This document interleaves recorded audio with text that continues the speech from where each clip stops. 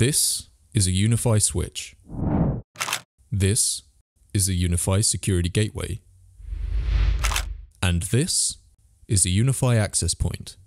These, and some Ethernet cables, are all you need to set up a new wireless network.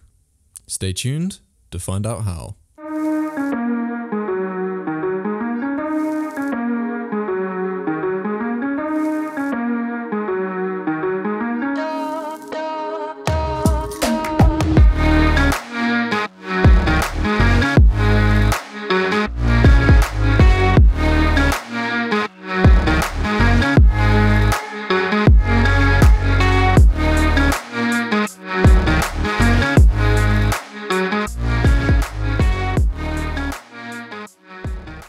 Before you start, please make sure you have enough Ethernet cables, because the first thing you'll need to do is wire together all of your network devices and wire a computer via Ethernet cable to the switch in order to configure this in the first place. You'll need a minimum of 4, and if you're using PoE injectors, you'll need a minimum of 6 Ethernet cables. You can use the mobile app to adopt devices to existing networks or to set them up in standalone mode. So if your deployment is particularly simpler than this, by all means just use the app and bypass the controller completely if you don't need all of the statistics and security measures and extra configuration that you can get with the controller. So first, wire everything together according to this very slick diagram appearing on your screen. Then once everything is booted up, wait a little while for it to establish a connection, and check if you have a working internet connection. If you're using a cable modem, you probably do, since it will automatically assign an IP, DNS server, etc. If you don't, check to see whether you're using a DSL modem. If this is you, you might have a PPPoE connection type rather than DHCP. This can be configured at the router's address, so we'll go to 192.168.1.1. And if you're unsure about how we found that IP address, the IP address for the security gateway, you'll just find it under network settings here. So if you have a DSL modem, you should just need the username and password, which you'll put in here.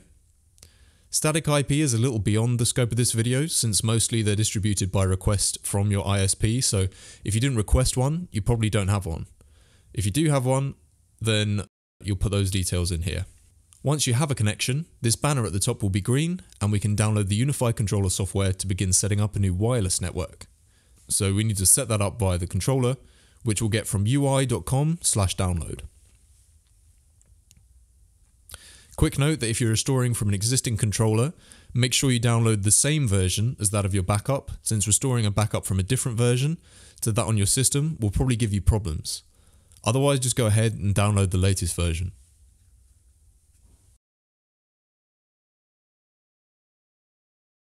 In our applications folder then, we'll now see UniFi Discover and UniFi. UniFi is the one we want, and this is the desktop application for the controller. Now, if you were to quit this desktop application or to shut down the computer, you would get a warning asking you if you want to shut down the controller as well. So importantly, even though you view the controller in the browser, the controller itself only runs so long as the desktop application is running. If you quit the desktop application and then refresh the controller in your browser, you'll see that it is in fact no longer running. So if you decide that you do want the controller running 24/7 for troubleshooting purposes, for security reasons, or simply for the purpose of collecting data 24/7, you will have to look into alternate means of hosting the controller. You'll need some sort of dedicated device, which could be a server, a cloud server, an old laptop, or somewhat more simply, a cloud key or UniFi Dream Machine, which we'll talk about a bit more later. So opening this, we'll first be asked to set up our controller. We'll name it, confirm this, log in with our single sign-in credentials. You'll probably need to create one if you haven't yet. Now you can adopt your devices automatically at this stage if they appear. For now, just to show you some more within the controller, I'm only going to adopt the USG.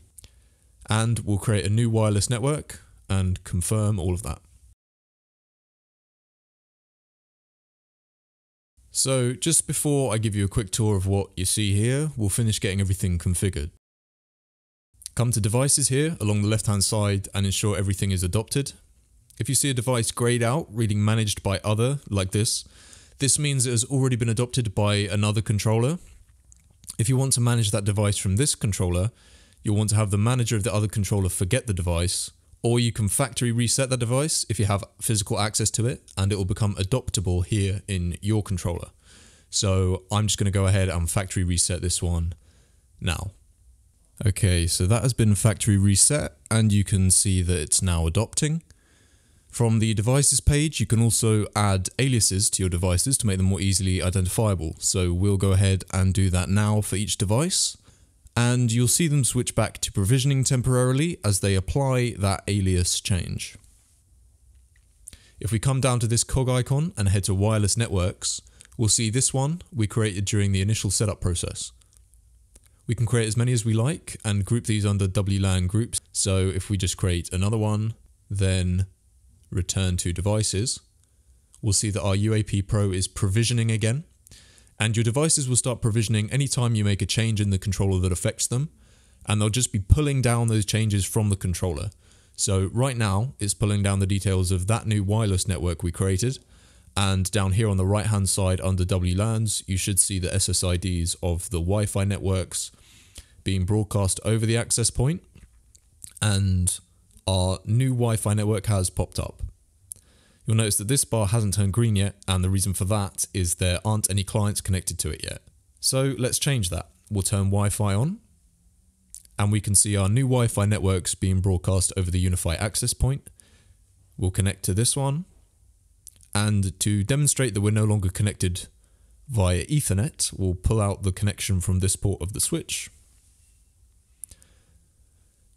And here in our network preferences, we'll see that the Ethernet connection is no longer active. And now if we look at our map of devices, we'll see our simple configuration of 3 devices and our single connected client. This map page, by the way, is really useful for visualizing your network, especially as it grows. You can quickly collapse and expand devices with a click. So if you have lots of devices, you can focus singly on all the devices connected to a single switch, for example, or all of the clients connected to a particular access point. Now we'll generate some traffic and take a look at our generated statistics. We've streamed some media and generated some traffic, and here in stats on the left hand side we can view that using this drop down menu to filter the type of traffic we're looking at. We can click through these panels for more information to see, for example, which devices have generated the most traffic of a particular type. As we mentioned earlier, if you decide you want the controller running all the time, you can look into using a dedicated device or cloud server to host it. As far as dedicated devices go, the simplest entry-level options that require the least configuration would be the Cloud Key or the UniFi Dream Machine. The UniFi Dream Machine, or UDM, is actually, if we just go back to the map view, so the UDM is everything you see here wrapped into a single package. So it's a 4-port gigabit switch, it's a USG, it's a wireless access point, all wrapped into one, as well as a dedicated host for the controller. And the Cloud Key is a dedicated host for the controller also, so it could be tagged onto this current configuration for a version of this setup that has a dedicated device for the controller already. So that about covers getting your first UniFi network up and running. If you'd like a more in-depth look at the features of the controller, then feel free to request that in the comments section and we'll be sure to bring that to you in the near future. So once again, thank you so much for watching. We hope you found this useful. We hope to see you in the next one. Thank you and have a good day.